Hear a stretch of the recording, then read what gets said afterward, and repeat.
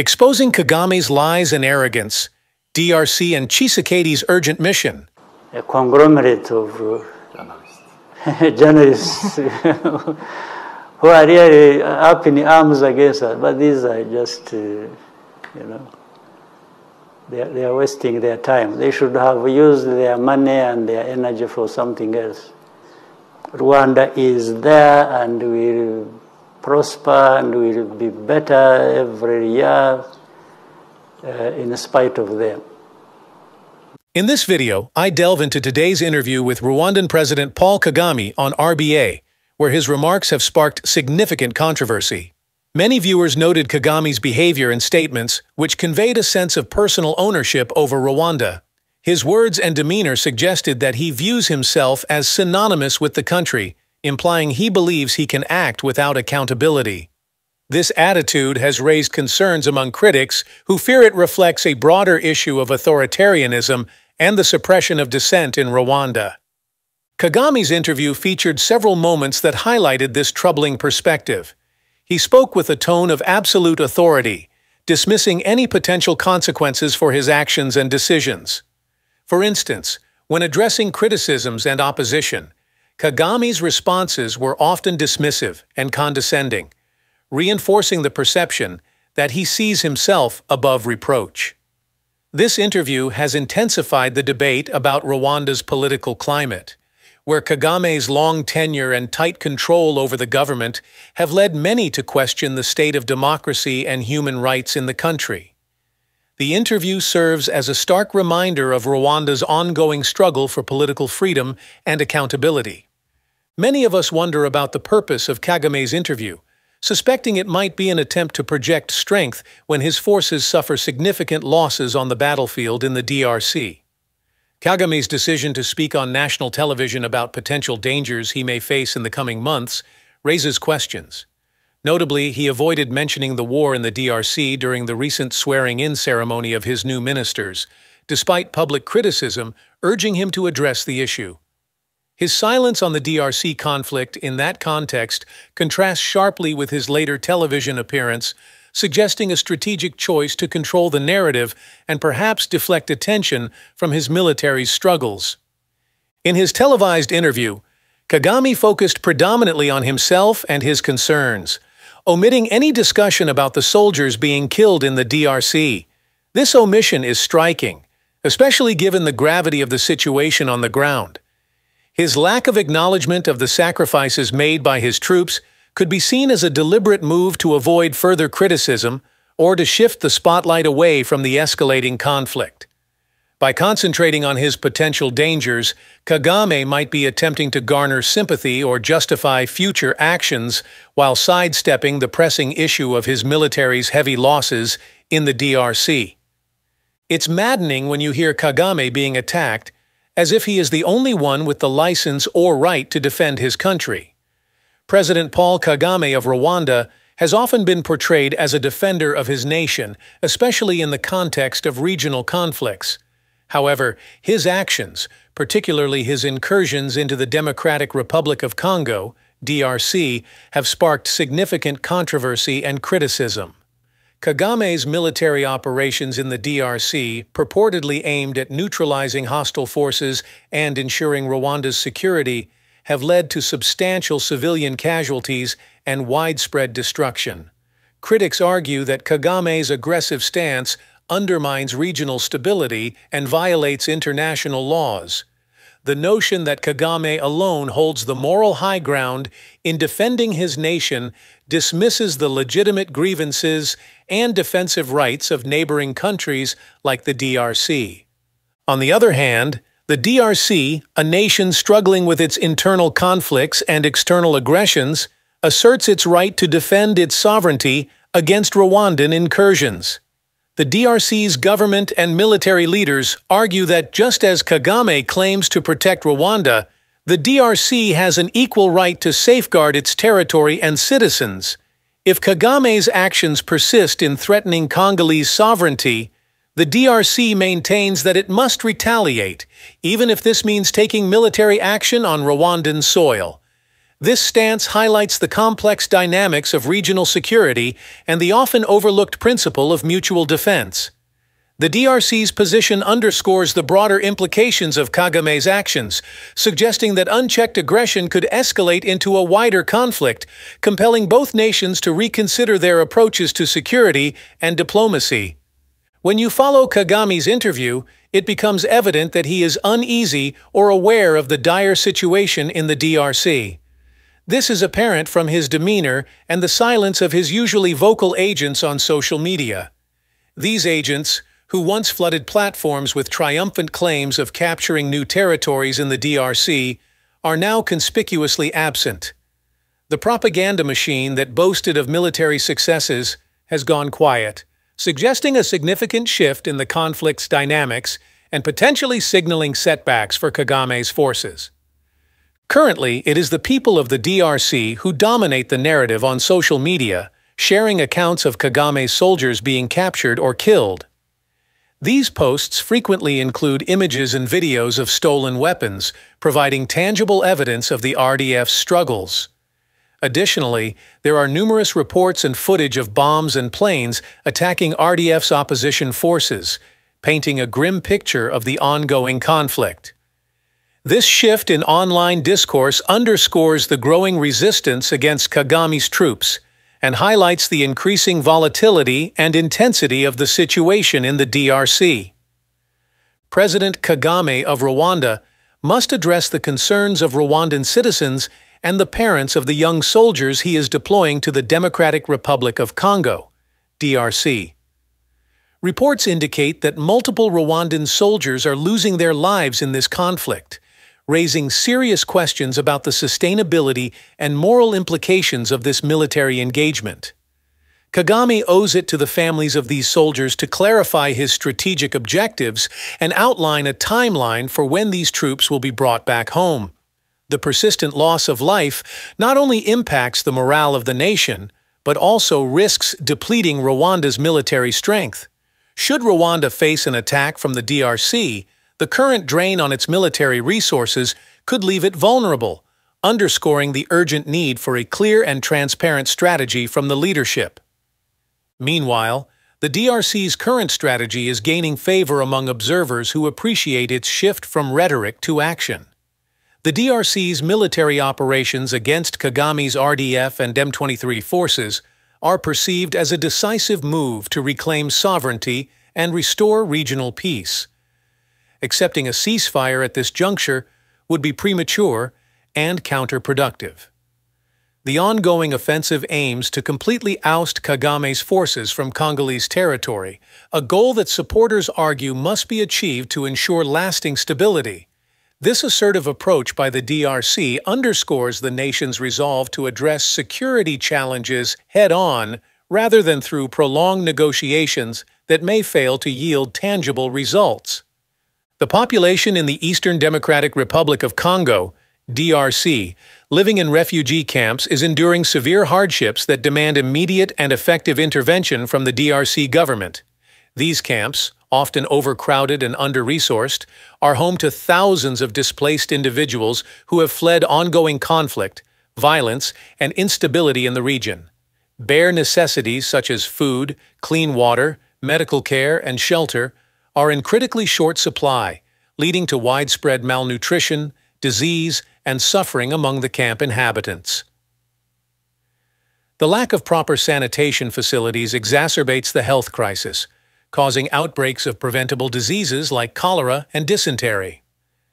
Additionally, the insecurity within and around the camps poses a constant threat to the safety and well-being of the refugees, including women and children, who are particularly vulnerable to exploitation and abuse. The DRC government must prioritize finding sustainable solutions to alleviate the plight of these refugees. This includes enhancing security measures to protect the camps from armed groups and ensuring the safe delivery of humanitarian aid.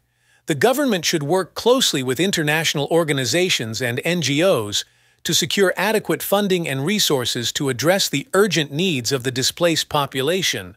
Moreover, long-term strategies are essential to tackle the root causes of displacement, such as negotiating peace agreements, implementing effective disarmament, demobilization, and reintegration (DDR) programs, and promoting economic development in conflict-affected areas.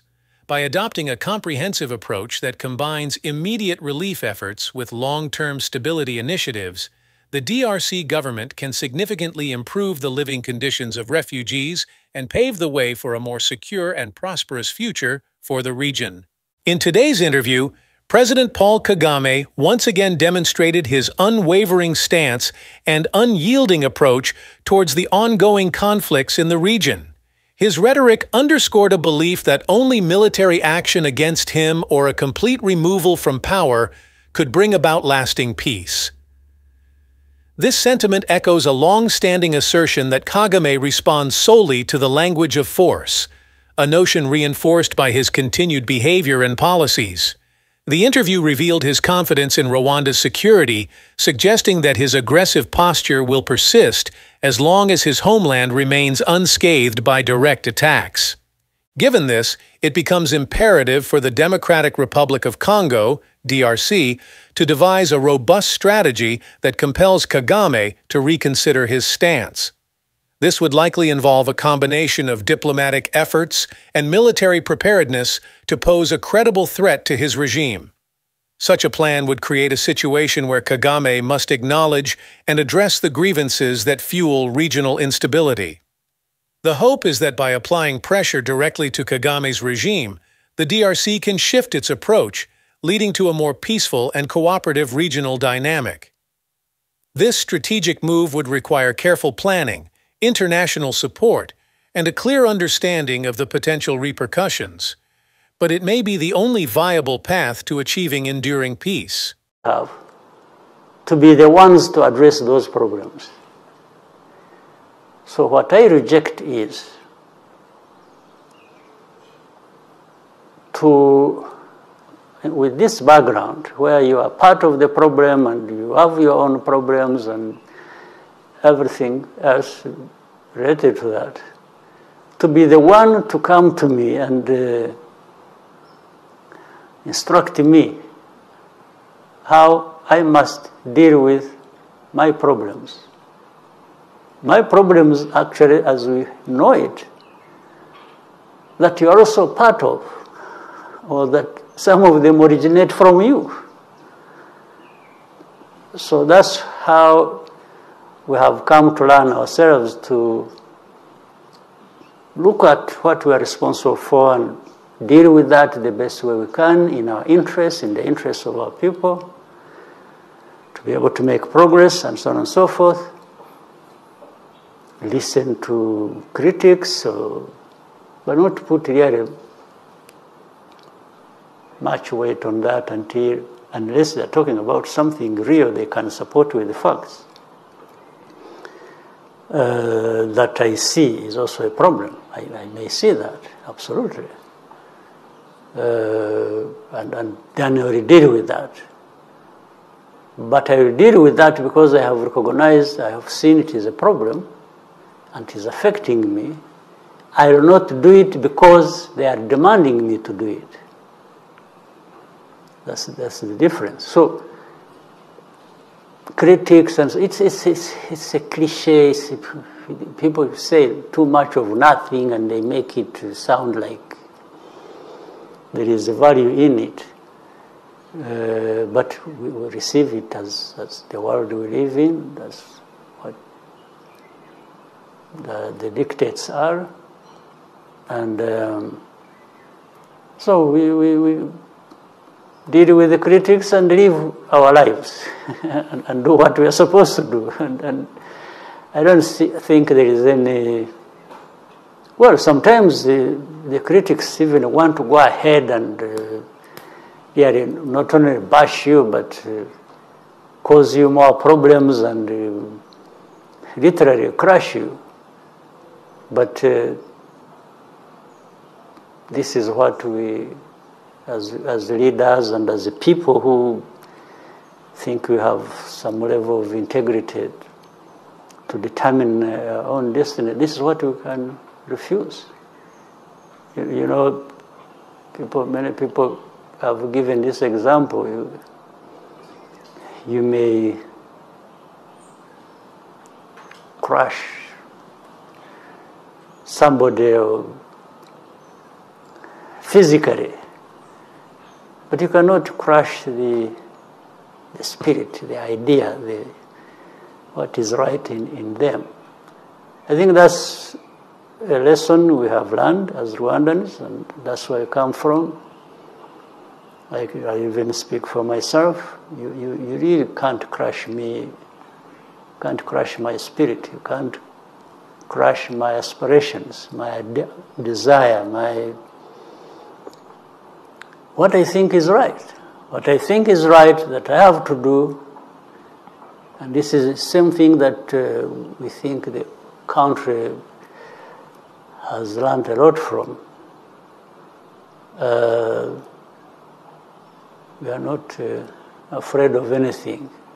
We've learned a lot. So we've learned to be humble, respectful,